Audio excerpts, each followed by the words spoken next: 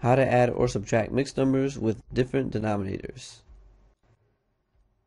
If you don't know how to find the least common denominator, what I would like for you to do is review that. So you can do so by clicking on this red button here. You need to know what an integer is, so here are some examples.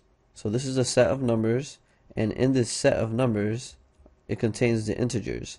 Integers are numbers such as 0, 1, 2, 3, 4, 5, 6, 7, so the list goes on. That's what those dots mean. And then it also includes the negatives. Negative 1, negative 2, negative 3, negative 4, negative 5, all the way until infinity. So if you follow this pattern of numbers, those are integers. You need to know what a proper fraction is. A proper fraction is a fraction such that the numerator is smaller than the denominator. So the numerator is smaller, the denominator is bigger. Here's an example. 7 over 8 is a proper fraction because 7 is the numerator and it's smaller than the denominator. You also need to know what is a mixed number. Here's an example.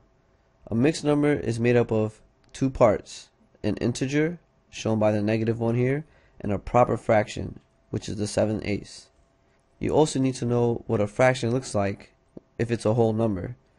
Here's an example. 5 over 5, such that the numerator and denominator, when they're equal, we know is going to be equal to 1. So they have the same value. So if you see a fraction such as this, it has the value of 1. So let's look at a problem. Here it says add 2 7/8 plus 6 2/3. So let's do that. I'm going to find my least common denominator for 8 and 3. So I'm going to multiply this by 3 and this one by 3, this by 8, and this by 8. And if you're not sure how I got these numbers, watch the video with the link at the beginning of this video. And then I'm going to rewrite this and get 2 and 21 over 24 plus 6 and 16 over 24. And what I'm going to do now is I can combine my 2 and 6 and I get 8. And I can combine my fractions over the same denominator, so I would get 21 plus 16.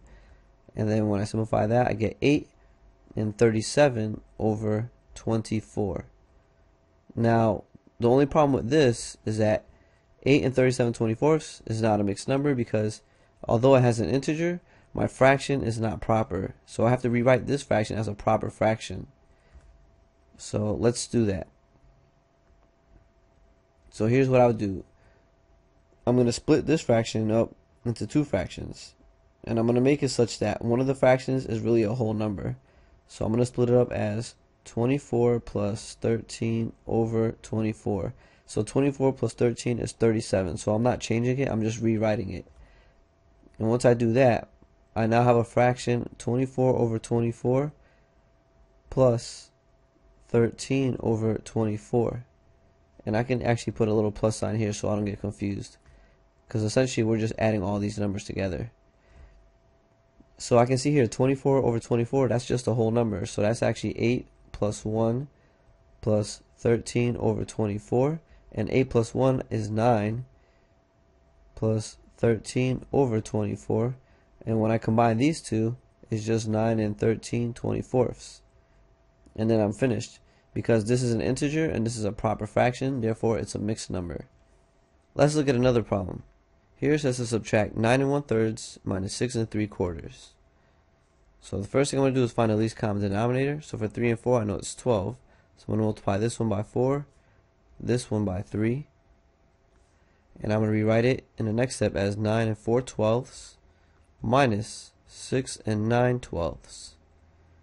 Now if I subtract this, I'm going to get 9 minus 6 is 3. And if I subtract or combine the fractions, I get 4 minus 9 over 12. And when I simplify that, I get 3 and negative 5 over 12. So I don't want to leave this fraction here as a negative, so I'm going to rewrite it. And here's what I would do. So up here, I'm going to complete it. 3 and negative 5 over 12. So I'm going to rewrite my 3 as 2 plus 1, and then plus my fraction, which is negative 5 over 12. And the reason why I split the 3 up as 2 plus 1 is because I can rewrite a whole number as a fraction.